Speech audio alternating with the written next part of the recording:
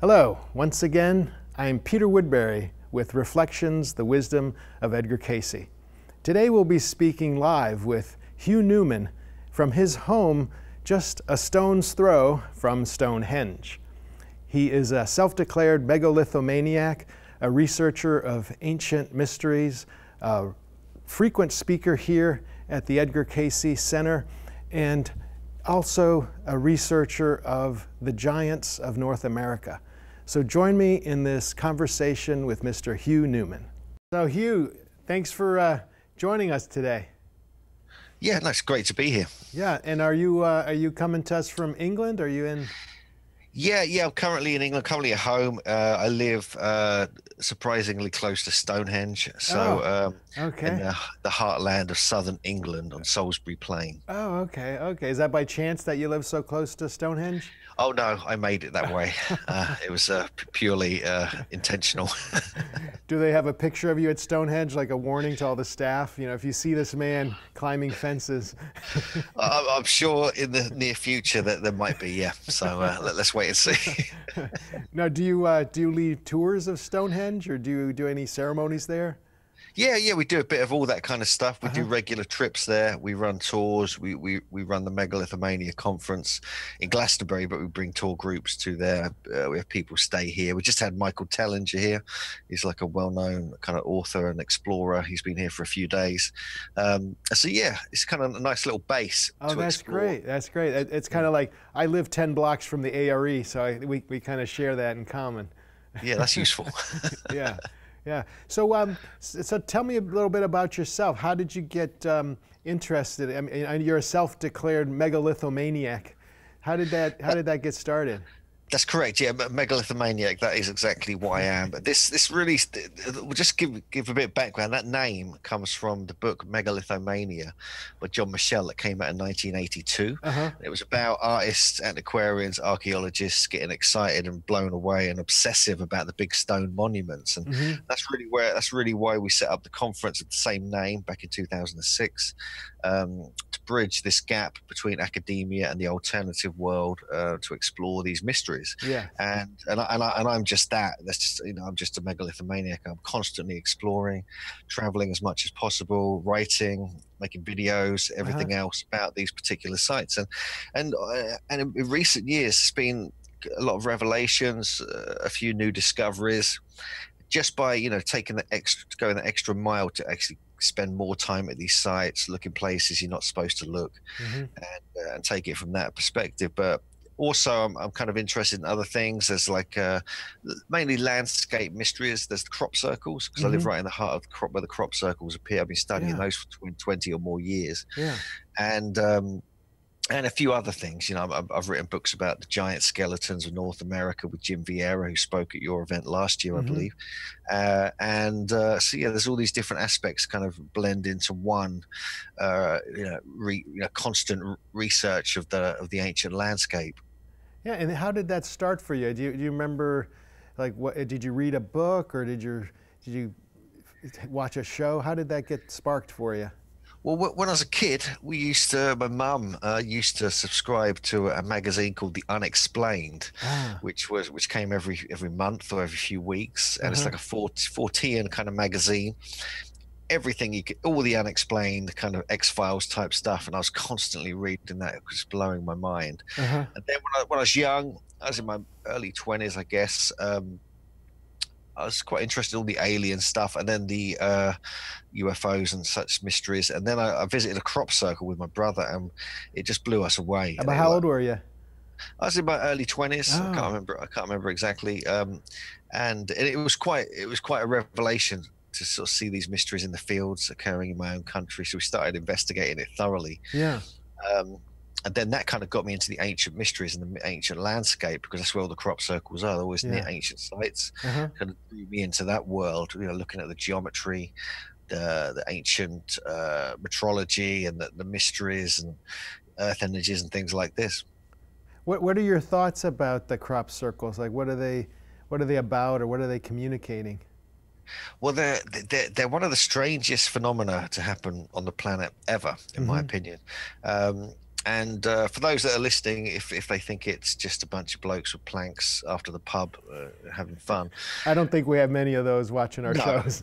but that's good. Thank you. Good. And you know, the thing is, there's a prehistory of crop circles, which really interests me. That if you look into historical record, you find references to them go back hundreds, possibly thousands of years, and that fascinates me. Yeah. And so that, to me, that gives it clarity, and it gives it a reality that they're not all man-made, just to clear that up once and for all. So if that is the case, then what on earth are they? That's what you've got to ask. And the fact you're finding very intricate geometry, you're finding incredibly sophisticated number systems, or ancient metrology numbers even. You're finding optical illusions. You're finding the way they are placed in the landscape in relation to each other and to ancient sites. They're encoding very strange and possibly very high level information. And in fact, some of the geometry, even in the earlier circles back in the 1980s, even though they look quite simple, they were encoding how to square the circle, which has been the bane of geometers for years, decades, hundreds of years. And so there's the fact that you're finding that in quite simple constructions of these circles. Then the more complicated ones, you're finding other things, other extremely sophisticated geometry systems that haven't been even thought about by modern humans. It's mind-blowing. So if it is a communication, it's a very gentle and a very long-term communication with whoever's making them. It could be Gaia, it could be like the earth, it could be the elemental realm, the fairies, the sprites, the elves, all this kind of stuff, which is, I believe is a reality, and it's still, traditions of those are still strong, and they're always connected with these kind of phenomena. Oh, it could be, just alien intelligences from other star systems or even other dimensions.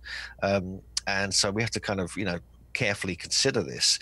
But I think fundamentally it's just a case of observing them, appreciating them, and just allowing them into your life is the first step. You don't have to understand them all, you don't have to get it, you don't have to kind of work out all this geometry, the metrology, or the mathematics. You can just appreciate them for their divine geometrical beauty. I think that is the key.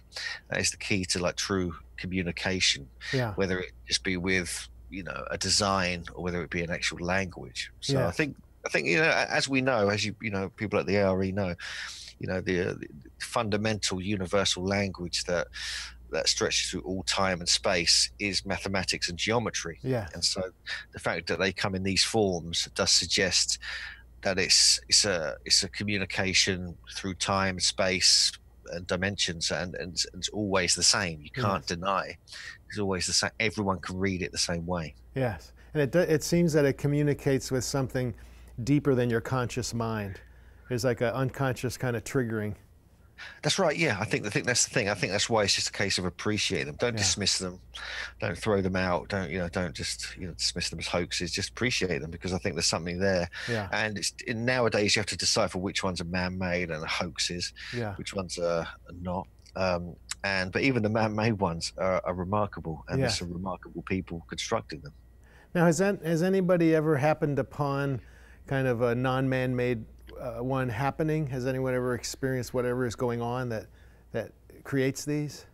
Yeah, there's a couple of accounts. One of them was filmed in 1996 at Oliver's Castle in Wiltshire, and actually saw these 3 or 4 balls of light, about this size, moving around in a circle and forming a crop circle, like a crop flattening as they move around in a few seconds. Friend Gary King witnessed the 777 formation in 2007. He was filming this field all night with some other people, and there was a huge flash of light, and then when eventually the sun rose, there was this massive crop circle there. So there's things like this. There's been eyewitness accounts. There's been balls of light have been filmed and recorded. There's been people who believe they've created them with intentions and with their own minds. So yeah, it's definitely one of those unusual, unexplained phenomena, which is still unexplained. One of my favorite kind of New Age humorous stories was John Van Auken led a tour to England, and he was called and told there was a crop circle that had just appeared, and so the tour group went, but it was a wheat crop circle, and so someone on the tour said, well, I'm gluten intolerant, could we find a corn crop circle or barley? I always love that story. That's a good one. I like that. It's a good anecdote or slash joke. Yeah. But you got to have a sense of humor in the New Age. Yeah, absolutely, absolutely. Yeah. So just continuing with so what was the first megalith that you visited? I assume you've been to the pyramids and to Machu Picchu and all these places. Yeah, I get around a bit. Yeah, that's for sure. Do a lot of traveling. But yeah, the first megalith I really visited that I can remember was probably local ones to where I was from in Cambridge, because there are a few scattered around there. But I know that, for instance, which is quite a strange story, that my mum and dad, when my mum was pregnant with me, they drove around in the camper van to all the megalithic sites for some reason. And one morning they woke up next to Silbury Hill because I was kicking so hard. They pulled over to get a night's sleep. They woke up next to Silbury Hill, right in the heart of the Avebury landscape. So I don't know if you can call that the first megalithic site we went to, but but certainly, yeah. So you share that with your parents. So your parents were interested in ancient cultures and that. I think they were a little bit, yeah. Especially my mum. She's very interested in the alternative way of thinking. She's been doing yoga for 40 years and been a vegetarian for 30 years. These alternative ways of living, and so that was a useful kind of upbringing in that respect. Have you ever had any ever done a past life regression or had dreams where you see yourself in the past as part of these structures or anything with that? Not so much, but I'm sure if I come to the A.R.E. that might happen to me. We'll see. Yeah, we have this past life Kool-Aid that you can drink, and you'll see all kinds of things. I've had people tell me that I've been certain things in past lives. Oh, okay, but none of it resonates so much yet. Not quite yet. We'll see. Oh, good. It's always nice to meet someone in the New Age who's a little bit skeptical. That's kind of nice. It's refreshing. Now, earlier you mentioned the giants that you and another fellow had researched. Edgar Cayce gave readings about those people. Any more thoughts about that? About what was going on then that people were so tall? Yeah, no, that's a good point. Yeah, we mentioned Edgar Cayce in our book. It's quite a large chunk of it in a couple of chapters. We look at mystics and alternative thinkers, and also in the final chapter, because he was talking about not only the giants of Atlantis and things like this. He was also talking about giants in North America, and that really compelled us, because we didn't realize some of his more obscure readings talk about that. And that actually correlates strangely closely with the discoveries we've made. So Vieira, who's my co-author, is very much into Edgar Cayce. He's a real follower, and I've been aware of the whole Edgar Cayce thing for many years. So to find that correlation, we found quite interesting, and I'll be bringing that up at the conference when and why that is quite important. The fact that he was picking up on this really before it was known about publicly, that there were these discoveries being made. They were being made at the time Edgar Cayce was around doing these readings, strangely, and before that and after that. And so, there's so many accounts, actual physical accounts of giant skeletons and bones being dug up across the whole of North America. We've got something like 1,500 accounts, 1,500. We only featured 250 in the book, so we could squeeze into 400 pages. And it's just a remarkable cover-up, the way it's all been covered up so meticulously since they were being discovered right up until the present day. And it's all very subtle. It's all very carefully covered up and ridiculed. But the fact that we're having a whole period of human history deleted from the record is something that bugged me and Jim very much. And so we decided to put this book together. While we were doing the book, we got offered to do a TV show for History Channel. So we did a 6-part show called Search for the Lost Giants, which unfortunately got cancelled after 6 shows. But we're looking at doing some more on this subject, because we feel it's a very important subject. And we've spread that around the world a bit. We're now working on a book about the British giants, and finding some remarkable things here. And again, it's been a cover up. And so this is the issue we have really with it. When something's covered up so meticulously and all the legends state this is a reality, and then all the discoveries in the historical record, we're talking about academic journals, Smithsonian's own annual reports, even though they then covered it up, has 17 accounts of between 7 and 8 foot tall skeletons. I mean, that's the lower range of the ones we're dealing with. We have up to 14 or 18 feet tall, some of the accounts. And so it's just one of these interesting facets of the ancient mysteries, because they're always connected with the megalithic sites, with the construction of the megalithic sites, the earthworks, the hill forts, and they always built in what are called high places. We even get the same stories in the Bible, in the Old Testament, and things like this, talking about these biblical giants. So it's a genuine phenomenon there, genuine part of history that needs to be addressed. And we're part of that process. Yeah, so it sounds like you're invested in the untold stories, kind of the untold parts of history, and then the kind of trying to help people understand the purposes of the megalithic structures and kind of what, or the crop circles, and kind of what they're offering us at this time. Do you have more thoughts about that? I mean, you know, here at the A.R.E. we're very, you know, Cayce gave readings about the transition into this new age and a kind of awakening. What do you see in your work that's part of, is there something that you think human consciousness is kind of ready to awaken to, or is important to awaken to? Yes, yeah, I think so. Yeah, I mean, I think just, you know, when I'm taking it from the perspective of just the research I've been doing, just with these giants, for example, I mean, the fact that it's been so meticulously covered up is quite enlightening and quite shocking, and people can't handle it when you tell them this and you show them all the evidence. It's almost like, well, that can't be true because I wasn't taught that at school. I've not seen that on TV. How can that be? And so once you start going down the rabbit hole, you keep going further and you keep going further, and more things come up, stranger things come up. And this is the case with things like this. The crop circles are another one. They really are potentially, you know, we're always looking for, you know, how do we communicate with otherworldly beings, and why are they getting back to us? And they have been for 100 years. You know, they've been doing it in the fields of England, for God's sake. And so the fact you've got this is, you know, if people just look a bit deeper, they go beyond, but underneath what the media are telling us, underneath, start digging into the, you know, the alternative records, even the academic records that have been squashed under and are just in dusty old museums and libraries, you start uncovering things. And a combination with exploring and traveling, from my perspective, it's amazing what you can discover, you know, if you just push past what is on the internet, especially what other people have written about in the last 20 or 30 years. You go beyond that. You look into the old records, the old books. You go and look to the sites yourselves. You get your own photos. You do your own digging and things like this. That's when it all changes. But so many people, like 99% of researchers and writers, are just, you know, saying what other people have said, and it becomes a frustrating kind of journey when you're looking for a deeper understanding.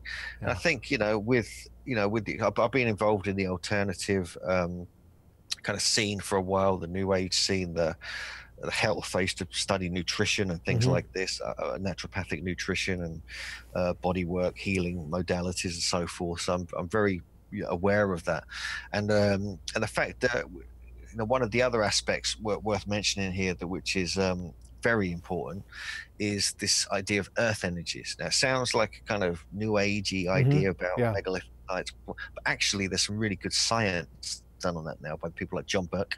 Kaj Halberger wrote the book Seed of Knowledge, Stone of Plenty. Philip Callahan in the 70s and 80s, and other researchers realizing, now proven scientifically, that these ancient sites manipulated natural earth energy currents. And you can actually, if you go to the sites now and you place some seeds there or grains, it'll charge them up in a certain way. So when you go and plant the grains and seeds, you get a much higher yield, a better quality crop, and more abundant food. So this was one of the secrets of the ancients. But the same energy, this sort of natural magnetic telluric energy, would affect your consciousness give you altered states and visionary experiences. And so we have to, that is coming to light now, that these ancient sites and these ancient people had a very high understanding of very, very advanced technology, but not the way we see technology today. It was an earthly nature technology. Yeah, this is something I really emphasize in all my talks and my writings and things like this, because that's something that could change the world, because it could replace, people could understand how this works. It could replace the whole GM crop problem. It could replace all, any problems of famine, starvation, and food's not growing properly and things like this. So there's a lot going on in this current paradigm that needs more attention. Yeah, and there's plenty of Cayce readings that would support what you just said. So I remember I led a tour to Guatemala, and Cayce talked about the fire stones, these stones that had been charged with physical and spiritual energies, where he actually described angelic beings would work with people that were in a way purifying on these stones. And we did a ceremony there, and I'm, as much as I do this kind of stuff, I'm not an energy sense guy. I don't walk in places and pick up stuff, so I'm kind of energy dense. But that experience really felt profound for me, that just the clearing or whatever it was. Like I feel that I shifted something in that energy field, and for the better, in a positive way. Yeah, and I agree. I think these sites, that they're designed from a very high level perspective. They're choosing places to put them on the earth, which are power spots, which are potentially portals. They're kind of something special and liminal kind of space, like a sacred, sanctified space naturally. And then they build upon that and then work around that, and then they sort of bring it in a certain way, and then you have a human interaction with it, and it can have a profound effect, and it can affect, spread across the planet, spread through consciousness. And I think that there's a reality to all these ceremonies and tribal societies and the way they operate. It's something in it that science is starting to catch up with. Yeah, and it seems that, like you're saying, the repression of this kind of information, at least in the United States, there seems to be a bit of an opening, because I think it's just in the last few months that the U.S. government has acknowledged their program on aliens, that they were studying that, and they've allowed some of the video and some of the audio and some of the people, the military people, to talk about it, which is a big shift, because you were sworn to not be, after you left the military, never to talk about any of these experiences. So it seems that, I guess it's reached critical mass, that they're feeling that they have to in some way begin to discuss that. Yeah, I think it's. I think there's their reasoning for not bringing it out to the public because there'll be a worldwide panic, and there might well be, and so we have to kind of be aware that could be the case. What was that show that they had, a radio show back when people believed Orson Welles did the aliens were landing and everybody went crazy? Yeah. I mean, you could imagine there would be a bit of a panic, and it would change people's realities overnight. And so I can understand that there's a reason for that, why they cover certain things up, but not others, obviously. But that, I think, I would be slightly concerned if they suddenly announced, yes, aliens are here, deal with it. You got to, like, what? Oh, they're invisible, they're around you every day. What? so you got to, like, consider that as well. Break people in slowly. Yeah. Have Steven Spielberg make a movie or two, and people softened up. Yeah, people used to it, and then there's nice aliens as well. So hopefully. Yeah, that's very true. I know that Edgar Cayce, when he gave his readings, he would talk about people's past lifetimes, and twice he made reference to the person being around where there was apparently a visitation from other worlds, but there was no follow-up. That, it's like, even now, you think Edgar Cayce's giving this stuff, and it was almost like you wonder, it must have been that this was too far out there.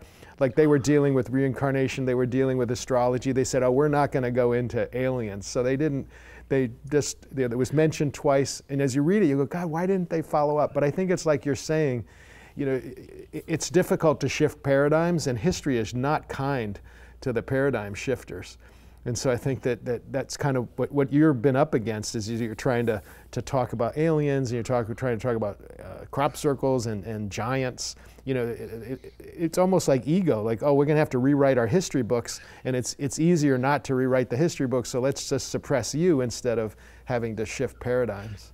Yeah. I think that's the nature of, you know, uncovering uncomfortable truths. Yeah. You know, and to be honest with you, I mean, you look around the world today. I mean, with all the traveling I've been doing, you see remnants of lost civilizations in places where it's not being recorded that anyone was even there. And that blows me away. It's a bit like the way that the giants or the aliens are kind of kept quiet. And the reasoning for that I find very strange. I mean, I've just been to Italy, for instance. I've been traveling in Sardinia, the Mediterranean.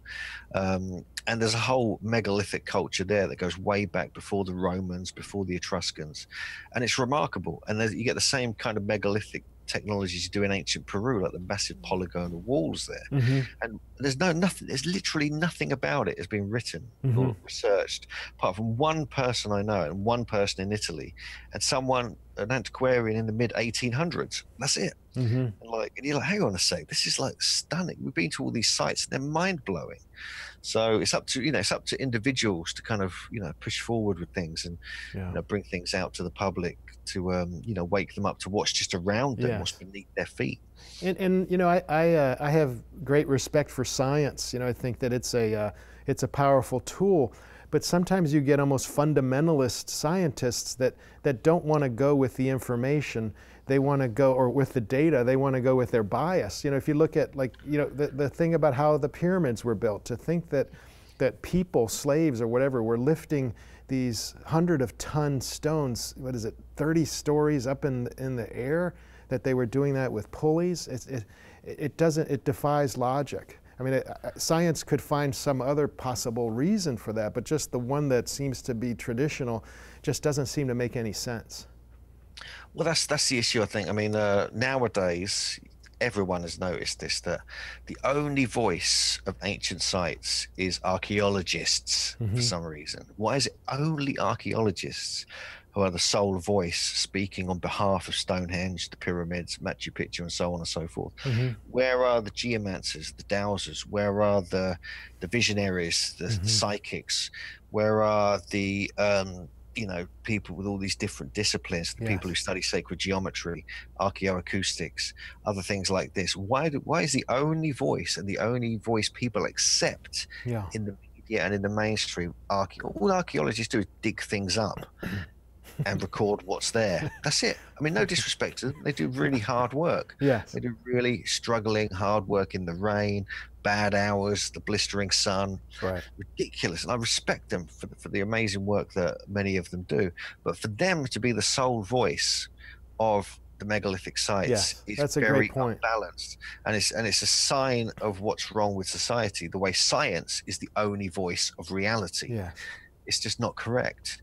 And I think this is the balance is all wrong. And I think that's what's very slowly changing.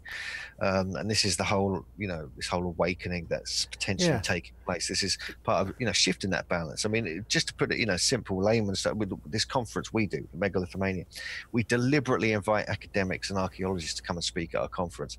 And we invite the extremely out there stuff as well, because everything's, you know, we filter them to make sure they're not complete nutters and things like this. You know, they're sane and stuff. But you know, we bring it together, and that creates this amazing energy, and like everyone's on an equal plateau, at equal kind of standing, and to discuss the sites. You know, because I know people who spent more years researching megalithic sites, and they're not archaeologists, and archaeologists have. And yet they become the sole voice. So this is frustrating. This is why I sort of hark back to the 1800s. And there's an era of antiquarians, they're called, where these people like William Stukeley, John Aubrey, George Dennis, when you're looking at ancient Italy, and people like this, were out there exploring, writing about sites, illustrating, mapping them, digging a little bit, and all this kind of stuff, because they just did it. And they paid for it themselves. They had no funding, did it all off their own back, loved it, and made it their life.